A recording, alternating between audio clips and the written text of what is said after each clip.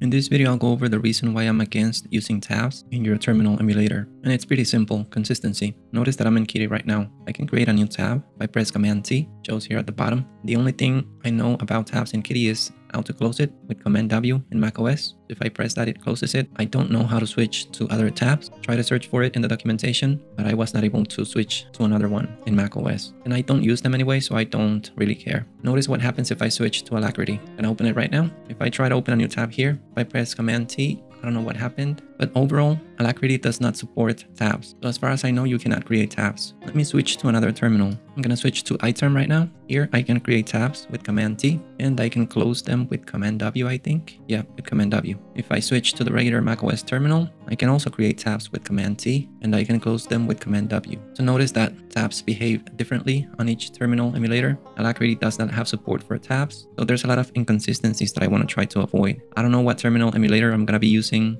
next year. Probably a different one, who knows? I don't know if it's gonna have tabs or not, and I honestly don't want to worry about that. Being against tabs doesn't mean that I'm against the tab functionality. Instead of using tabs, I rely on tmux. Let me show you a list of sessions right now. Normally you press Ctrl+B+S to get that. They're basically just workspaces. I have a directory open on each one of the different sessions that I have, and I can jump to each one of my sessions using a keymap. To jump to this, I press hyperspace U, hyperspace H, hyperspace J, or I can move here with the arrows. Select the session that I want, hit enter, and it takes me there. I can alternate between the last two sessions. In my case, I press hyperq space, and notice that I'm alternating between the last two sessions. So as you can tell, this basically gives you a tab-like functionality. And the good thing about using tmux is that it doesn't matter which terminal emulator you use, you will always have the same configuration and it will be consistent. The same thing happens here in Alacritty. Let me show you my list of sessions. Let me go to this session. I can alternate between the last two sessions the same way. The only real problem would be switching to a terminal emulator that does not support tmux. But honestly, that's my first requirement. If tmux is not supported, I'm not even gonna try it. You can also create what's called as windows in tmux. Notice that I have a window here. I'm gonna press Ctrl+BC. That creates a new window. I can go to another directory on this window. Let me go to my dotfiles latest directory. I'm gonna go to another one right now. The new window is shown here. I'm gonna go to a different directory and I can switch between the windows as well. I'm gonna go to the first one, the second one,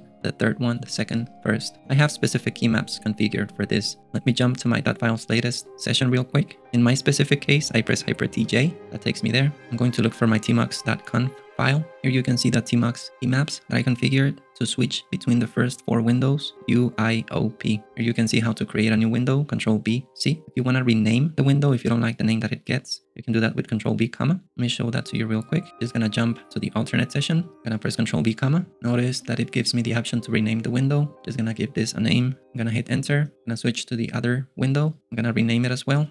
.files. Gonna move to the other window. I'm gonna rename it. Downloads. So now it looks a little bit better. I don't use these windows. I don't like managing stuff like this, but I do use sessions a lot. These are the sessions that I have open right now, and I switch to each one of the sessions that I use most of the times with a keymap, so I don't have to think about renaming stuff, organizing stuff. I have a video in which I go over tmux. The quality is not the best, but the content is still relevant. I'm going to leave that video in the video description. And I also use the Primeagen's tmux-sessionizer to switch between tmux sessions. Before fully moving over to tmux, I used tabs, and it's not as easy to navigate across your different projects, clicking around or moving one tab at a time. It's way faster if you press a single keymap and you get to the session that you want to work on. I'd like to know down below if you use tabs, if you don't use tabs, and why. So let me know down in the comments. If you liked the video, give it a thumbs up, and I'll see you in the next video.